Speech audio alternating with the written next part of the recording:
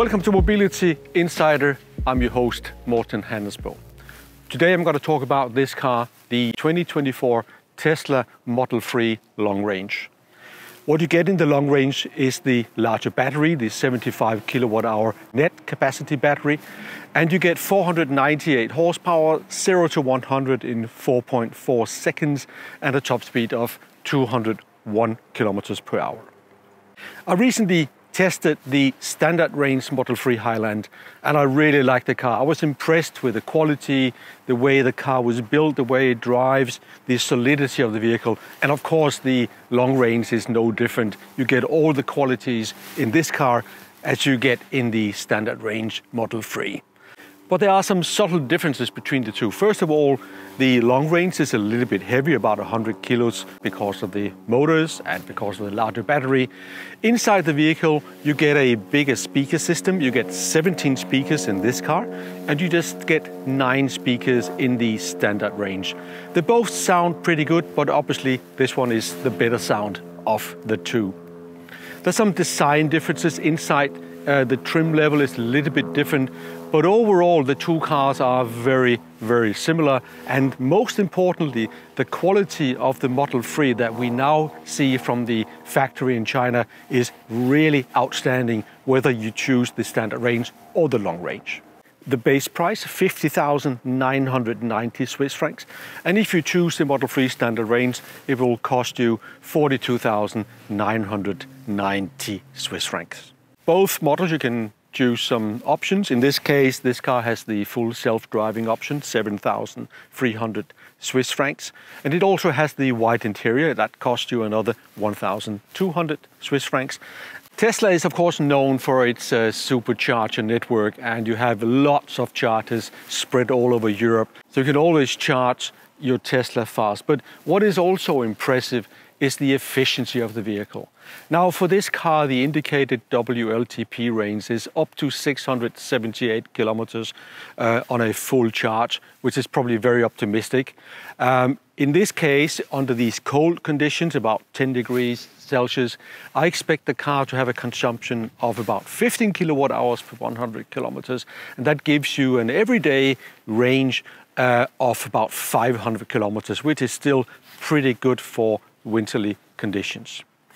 Now I want to talk a little bit about the design of the vehicle and the build quality since the Highland change. So first of all, pretty much everything on the car, the lamps, the fenders, the rear part of the vehicle and the rear lamps, everything is new on the vehicle. But the most impressive thing is that the quality of the vehicle, the way it's been built, has improved significantly over the prior models. So it's all really finished excellently, and you don't see any quality mishaps anymore on the vehicles, which used to be the case for the Model 3 and some of the other Teslas. The quality level is impeccable. The Model 3 is quite a large car. It's 472 centimeters in the length. In the width, with mirrors, 209 centimeters. You get 594 liters in the rear trunk, and you get another 88 reusable liters in the front. So you have plenty of space for your cargo for your long trips.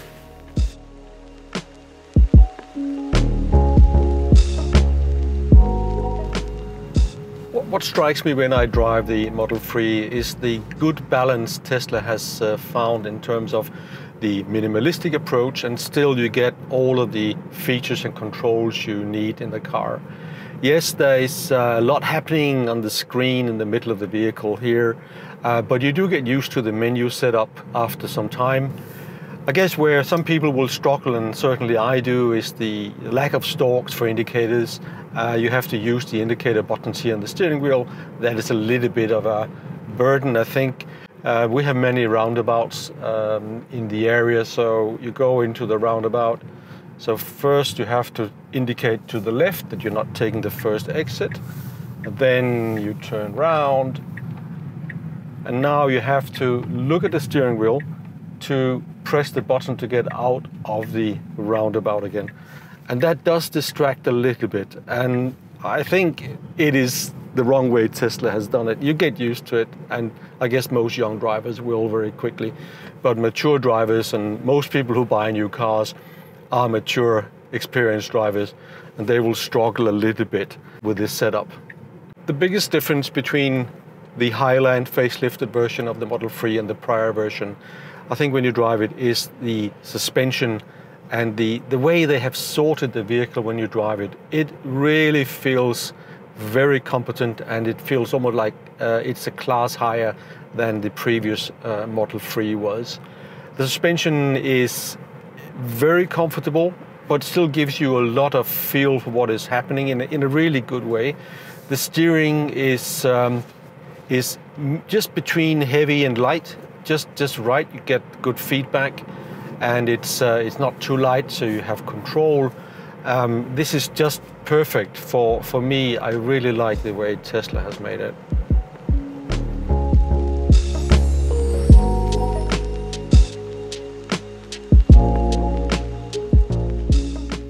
So my conclusion after driving the long-range version is it is a really good car. There's not much I would ask Tesla to change.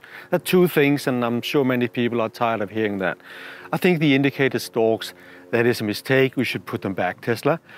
Second is the heads-up display I would like to have as well. You can get it as an aftermarket installation if you want. I can also live with the car the way it is. It is not a big issue, but nevertheless. The consumption figures are really impressive. Under normal circumstances, you will be seeing 15 to 15.5 kilowatt hour consumption per 100 kilometers. In the summertime, that will drop to 12 or 13. And even under really cold winterly conditions, you're not going to see consumption numbers above 20 kilowatt hours per 100 kilometers. That is in this segment, and I think in any comparison, the best you get for the moment in any car. What is very impressive about Tesla Model 3 Highland is the way it drives. Super competent, super fast. The way they put the steering, the configuration, the brakes, the weight of the vehicle, and the way the motors respond is really excellent. No one does that better in this price category. And the build quality and the finish of the vehicle is really top. You have to find an expensive premium vehicle to find a better quality level, and the price value is incredible. Let's talk about the difference between the standard range and the long range, and which one I would recommend you buy. So what you get in the long range, of course, is the longer range, the bigger battery. What you also get is the dual motor configuration, so you get four-wheel drive, so you can actually use the car in the forest and some other off-road situations. If you often drive in wintertime and you want to go uphill, the four-wheel drive configuration probably is an advantage as well. You get much faster acceleration. There's a big difference. Is it worth 8,000 Swiss francs? I think for me it would be. Whether it's worth the money for you depends very much on the way you want to use your car. So my recommendation for me, I would choose the long-range four-wheel drive dual motor configuration. So what is my verdict on the car? Well, it is a 4-star verdict. Those minor details I mentioned are not enough for me to mark down the car. This is a 4-star car for me.